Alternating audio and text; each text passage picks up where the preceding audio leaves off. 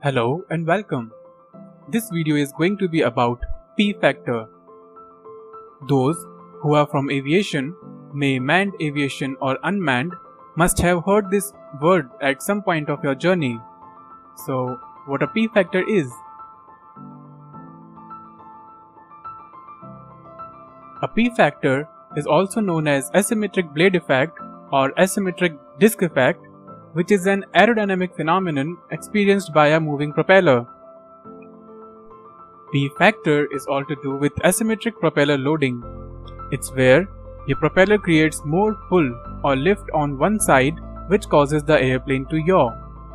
For example, in single-engine propeller aircraft with clockwise rotating propeller like Cessna 172, during climb phase after takeoff or during flight conditions with high power and high angle of attack, it has tendency to yaw to the left.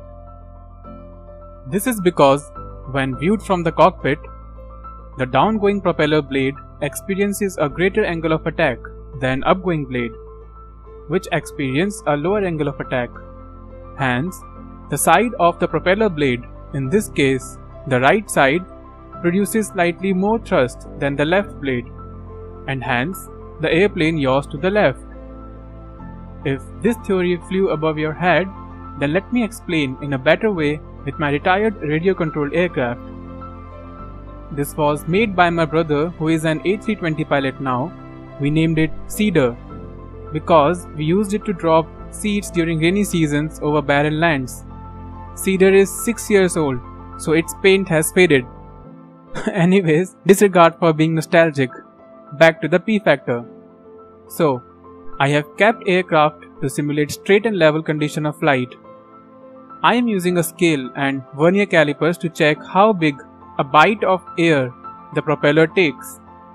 We would assume the relative airflow and ideal conditions like there are no slippage or errors. I have kept the scale behind the right blade of the propeller first, and I am measuring the bite of the propeller. It came to be around 1.5 cm on that part of propeller. Now, I am repeating the same process on the left blade.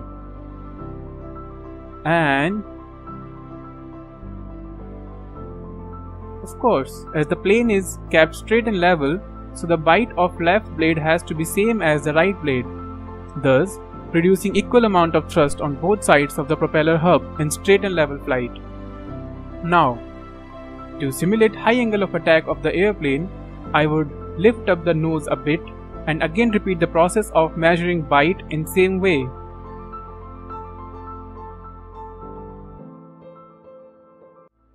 But this time the bite of right blade has increased to 2 cm.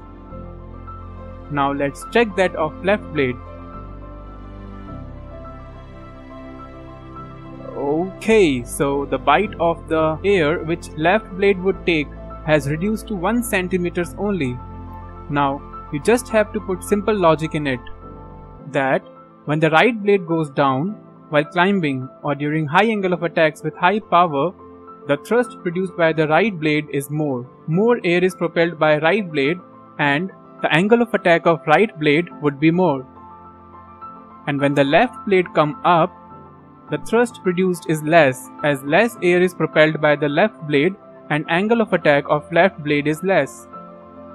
And this causes the well-known but less understood term Asymmetric Blade Effect or PFactor, which to most pilots is the most mysterious of the left yawing forces acting on the airplane. Keep in mind that angle of attack is angle between chord line and relative airflow, and the blade angle is the angle between chord line and plane of rotation. And PFactor should not be confused with the slipstream effect or torque effect. I would try to make separate videos for their better explanations and to explain other effects on rotating propeller.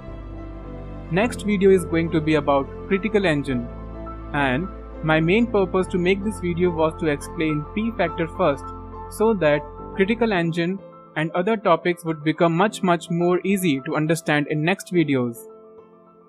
Making these videos and animation takes hours and even days of restless work. 3D modeling, animation, video editing is such a relentless work. I'm not asking much, but it would be great if you leave a thumbs up, comment and share the video. And if you haven't already, then subscribe my channel too. Your feedbacks and your support really keeps me motivated to keep on making these videos. Thank you so much. Till then, take care, stay safe.